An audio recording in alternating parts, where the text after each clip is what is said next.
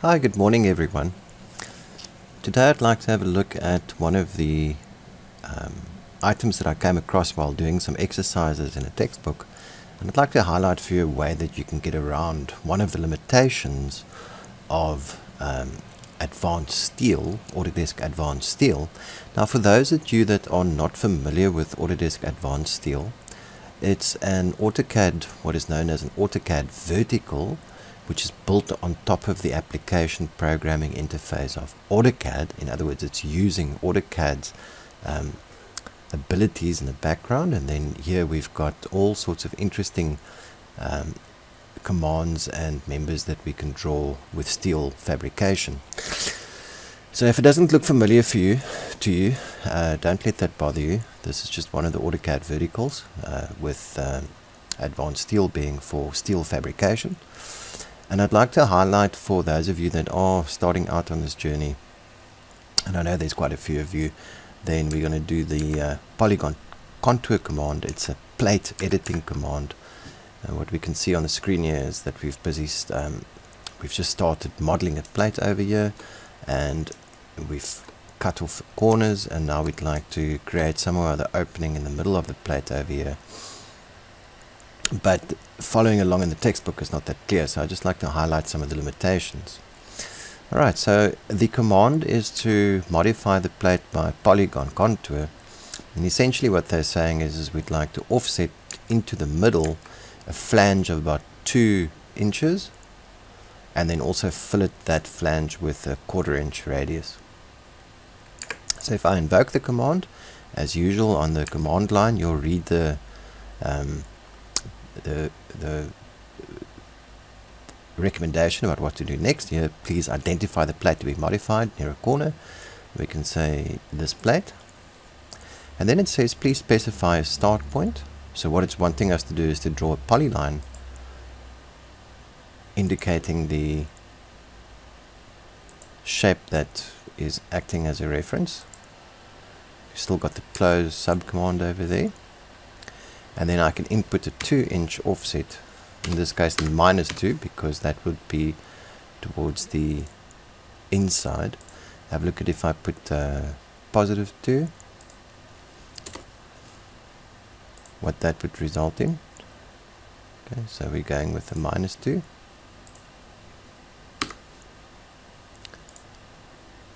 And then we'd like to change here that it's not a chamfered cut but a radius of 1/4. But you'll see how it sets itself back to 0 every time. So it's not allowing us with the negative offset to input the 1/4 radius. And also it's interpreting +2 as 2. So we've got a bit of a problem over here in that we'd like to indicate that we're going to have this radius, but it's not allowing us to input this radius to create a radius on the inside there. So there's really only one way around this, and that is that one would have to create some construction lines and go from there. So let me undo these things. Come in group commands, so it'll be around there. A little bit further.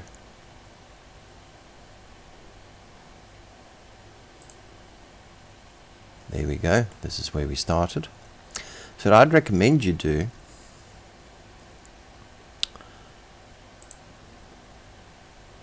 is get the properties showing here.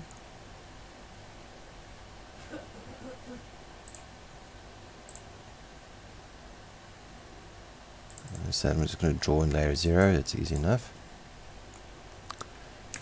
And then I'm going to create X lines, or what they call construction lines. Pressing F8. So I've got 2 construction lines there, and 2 construction lines there, and then we're going to offset these by 2 inches.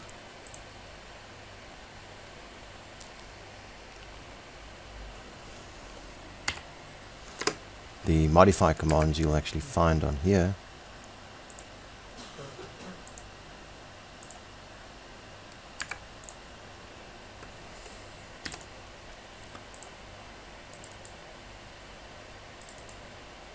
And that now represents the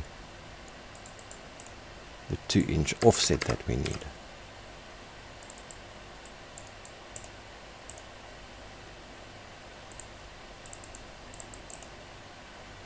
So the next thing that we'd like to do is to start the command again. We'd like to make sure that we've got our intersection running object snap on. So it will snap to the intersection over there. At this point, and at that point, and at that point, and at that point. And this time around we don't need to indicate the offset at all. And we're still choosing this plate. The polyline is now going to be on the offset that we drew, and now it will allow us to input a radius. So the algorithm doesn't work in all instances, but if we do a bit of construction and some extra work, then we can definitely achieve the result that's required.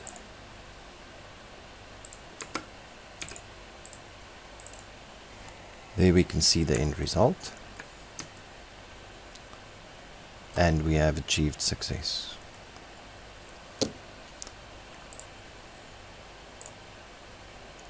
So we've cut this interior hole out of the plate, but we were unable to use the Polygon Contour command, but because we did some construction lines we were able to achieve that ultimately.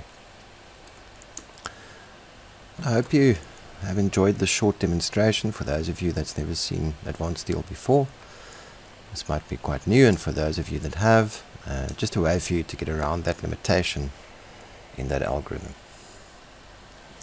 Until next time, enjoy advanced steel.